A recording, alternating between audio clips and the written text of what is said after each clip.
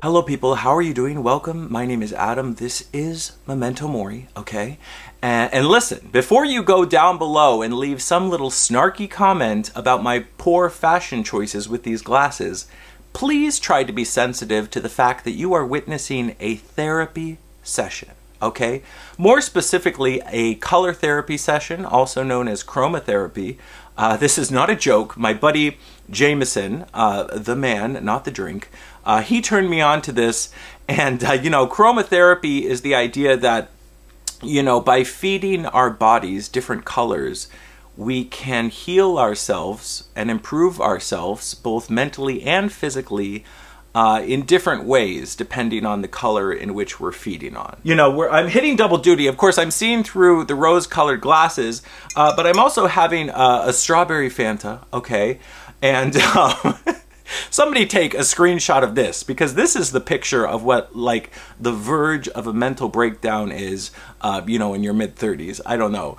But I'm having a strawberry Fanta to also tap into my Buddhist side, okay? And I am not a Buddhist, but I do have a Buddhist side, okay? Strawberry Fanta, I don't think it's Buddha himself, but there's a bunch of, like, baby ghosts that are involved in the situation, and they love red drinks, specifically strawberry Fanta. It cannot be orange, okay, people? It's got to be red Fanta. The baby ghosts love them.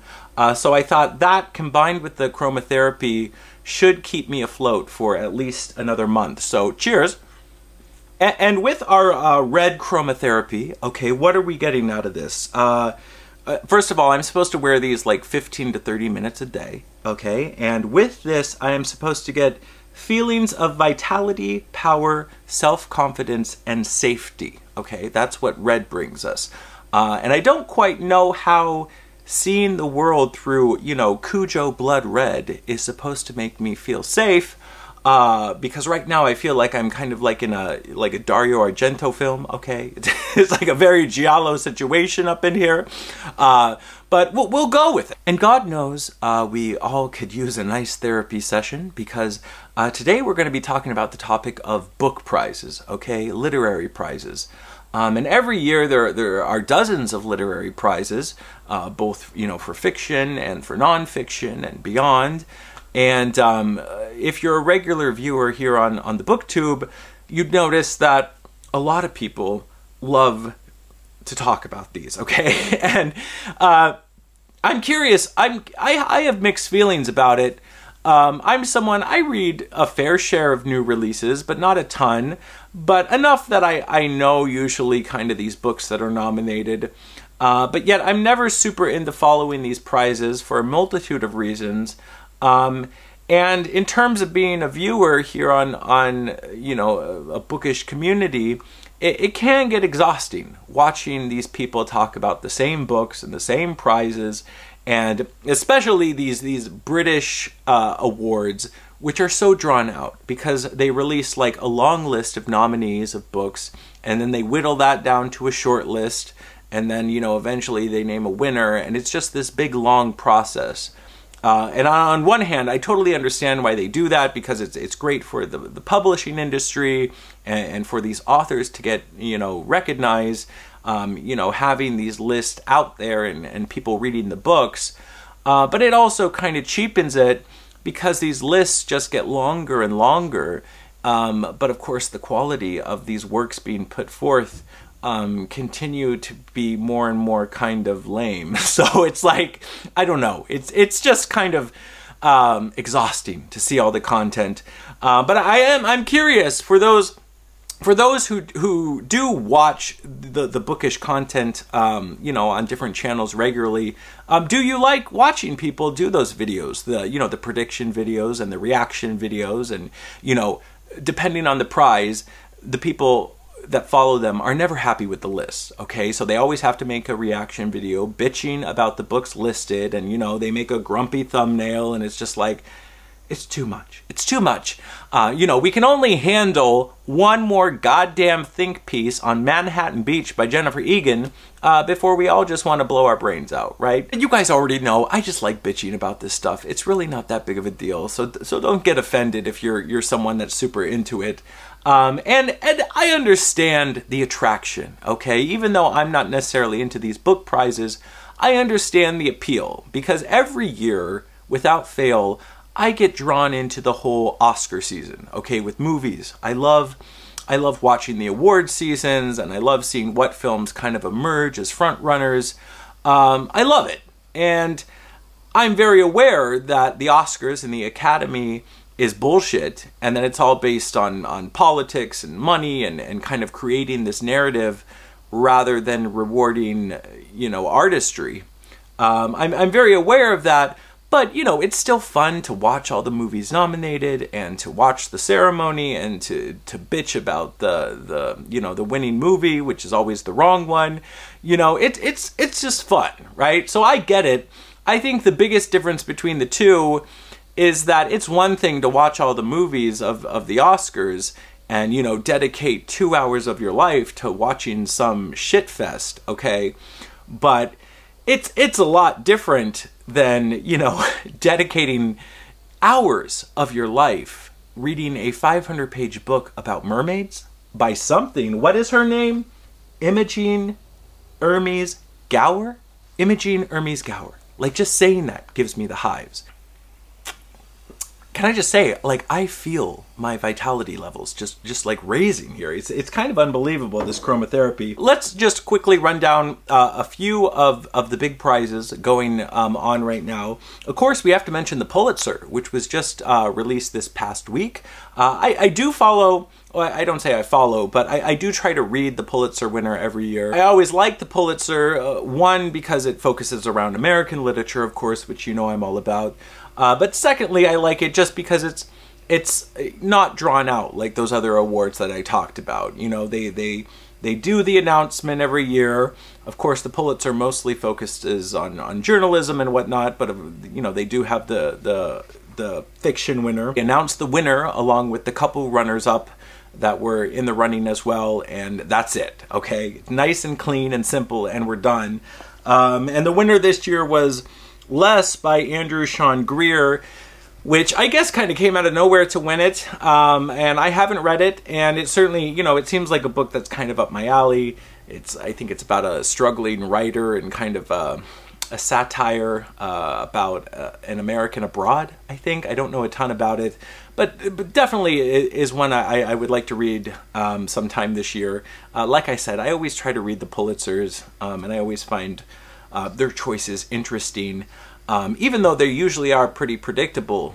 So it's nice to have a year where it wasn't. Also huge on the booktube is something called the Women's Prize, formerly known as the Bailey's Women's Prize, but I think Bailey stopped writing the checks, which is unfortunate.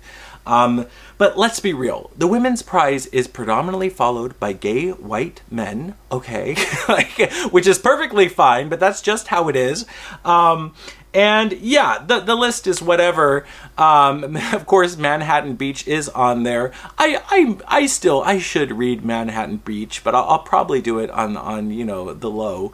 The only other book on that list that I still do want to get to, and I have a copy of, is Elmet by Fiona Mozley. Okay, it's not Fiona Apple. That was my mistake in a past video. But my reason for picking it up is my good friend Britta Bowler over at the Second Shelf, and Britta loves a good book prize, okay, and I love her. She promised me that it will give me kind of Cormac McCarthy vibes, okay, and even though I wouldn't put it beneath Britta to lie, I'm still going to give it a chance. The book, I think it's kind of like a dark family drama that takes place in a rural community, which again is kind of my jam. So I do still want to read Elmet, okay, even with it being overhyped, okay. And finally, I'll mention the International Man Booker Prize, which is a kind of a precursor to the Man Booker, which I actually did a reaction video to last year. So, you know, I'm complete bullshit. I'm making all these prize videos claiming that I'm not into it. But yeah, the International Man Booker, the precursor to the main Man Booker, celebrating translated fiction from the previous years. I thought the list just looks miserable, and I know it's partially miserable because I actually just finished a book from it, not because it was nominated, okay, hold my hand, but because it was by László Krasznahorkai, okay, who is an author I've been meaning to read for some time. His book, The World Goes On, was released at the end of last year, and it's marketed as a collection of short stories, and I don't know. I'd probably more say it's like under the genre of experimental essay, if anything. But who knows? It was so bad. It's too bad because I felt really well equipped going into my first Krasznahorkai, even though I haven't read him. One, because I know he's kind of associated with these this postmodern, bleak, vaguely apocalyptic kind of fiction, okay, which is something that I can gel with, not all the time, but I can get down with that. But also mainly because I was familiar with him as a collaborator with Béla Tarr, the Hungarian filmmaker who I love, okay, I love Béla Tarr, and Tarr has adapted 2 of Krasznahorkai's novels, one being Satantango, which he adapted into a 7-hour epic, okay. It's like the longest movie I've ever sat through. And then the other being one of my favorite films of all time, Werkmeister Harmonies, which is an adaptation of Krasznahorkai's Melancholy of Resistance, which, funny enough, I think won the old Man Booker International years ago. But either way, I haven't read those books, so I thought this would be a nice introduction, but it wasn't. It made no sense. Here is my 30-second review of The World Goes On by László Krasznahorkai, okay? New World Order as the Twin Towers Fall, no period.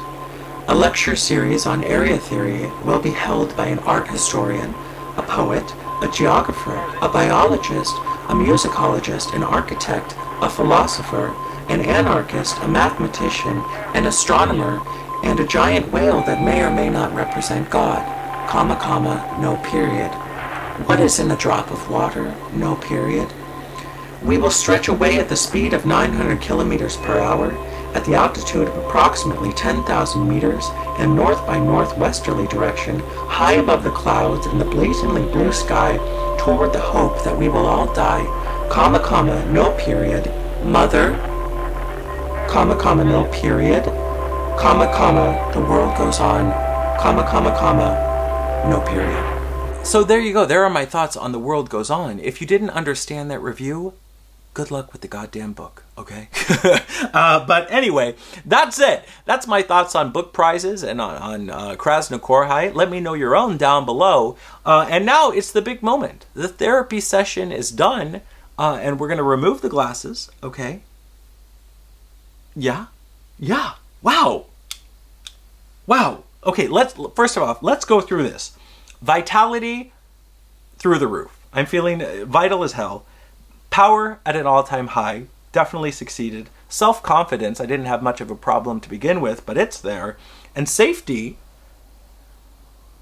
yeah, I feel pretty safe. I feel safe. Like, the chromotherapy is legit, okay? Along with that and my dedication to my Buddhist side, I'm feeling on top of the world, and I hope you are too. Thank you for watching. I will talk to you next time.